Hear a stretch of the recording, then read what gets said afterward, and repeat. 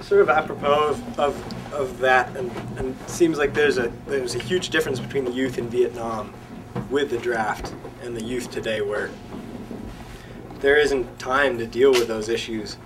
Also, the journalism looks a lot different from back in Vietnam. Like, people aren't seeing those images of soldiers' kids' arms on TV at dinner time anymore. And I was wondering if you guys could comment a little about that and what gets filtered out of Iraq and learn their lesson with Vietnam. Yeah. Not to show what's going on.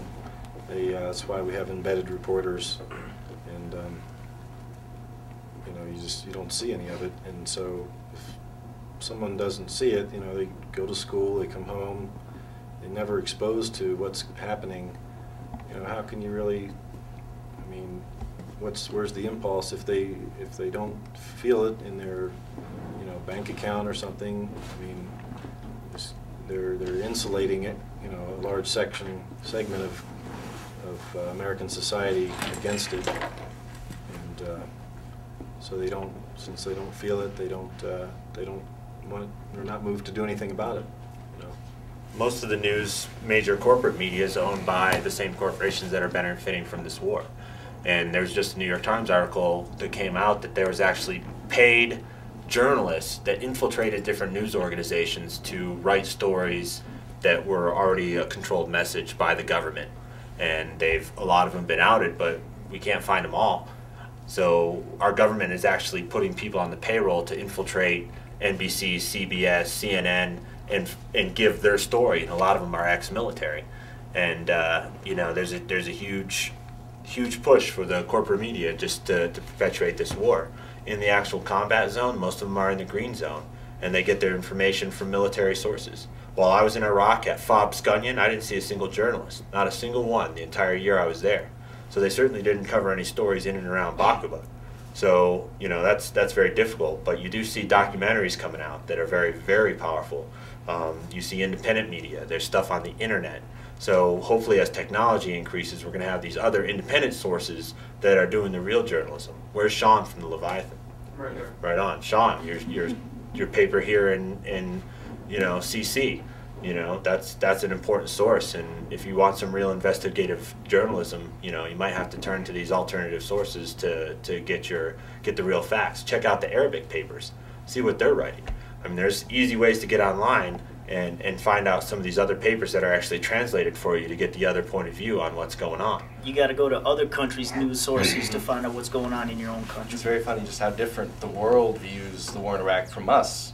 It's not because they're warped or they're stupid or they hate America. It's because their media isn't being forced to like ours. So there's operations in Iraq of U.S. military trying to kill journalists to suppress certain stories. We have a huge civilian firm that actually exists in the Middle East that is producing news stories for even Arabic sources. So our sources pick up their news stories thinking that they're real. So there's a huge information war, mind war that's going on around this fight. I mean, the whole idea that Muqtada al-Sadr is supporting a huge nationalistic resistance of the occupation is something we don't really hear. We just hear that he's some sort of terrorist or Iranian-backed Muslim radical sheikh, or cleric. But we don't know the whole story on what's going on behind the scenes. And we don't see the millions of people marching in peaceful demonstrations in Iraq to get rid of the occupation. We don't see it, but it's going on every day in Iraq. At the Winter Soldier, when I agreed to testify at the recent Winter Soldier, I had no idea of the original Winter Soldier and that there hadn't been a Winter Soldier since the first Winter Soldier. News agencies from all around the world was there. Who was missing? American corporate media. None of them were there. CBS, NBC, Fox, CNN, none of them were there. But BBC was there? We had BBC, we had Al Jazeera, we had PBS. They were all there, but nothing from corporate media. Amy Goodman was there. The Al Jazeera website is a pretty good place for news. They have an English page, and so just go to aljazeera.com, I guess, /English. Has anybody seen Control Room? And, It's a documentary about Al Jazeera and Josh Rushing, who was the Marine officer who was in charge of kind of being the liaison for Al Jazeera, who was pretty opposed to Al Jazeera at the time in the making of the movie. He has actually quit the Marines and now has taken up a job for Al Jazeera and is working in Washington, D.C. for Al Jazeera International. Yeah, actually, his book is at the Pikes Peak Library